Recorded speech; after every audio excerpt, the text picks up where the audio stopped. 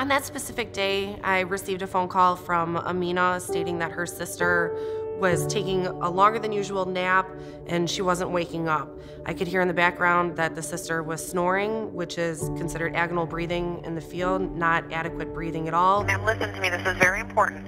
Somebody needs to start CPR on her right now. All you have to do is put your palms in the center of her chest, push down hard and fast, just like how they do it on TV. I was actually in a mental shock, but my hands were moving based on how she was telling me on the phone how to perform it. But in my head, I'm looking at my sister, and when Lauren was talking to me, it was just her voice. My hands were moving. I saw it was almost like an out-of-body experience.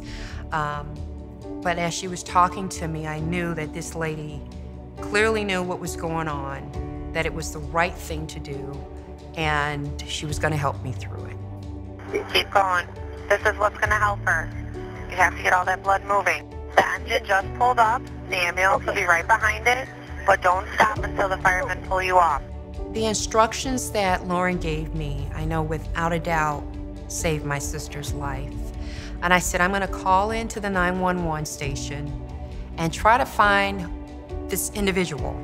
A connection for two women, complete strangers, brought together by chance to save a life.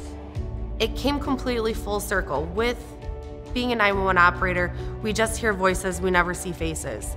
So when I was able to meet her, to shake her hands, the hands that helped her sister live, it was such an overwhelming experience. I am now CPR certified.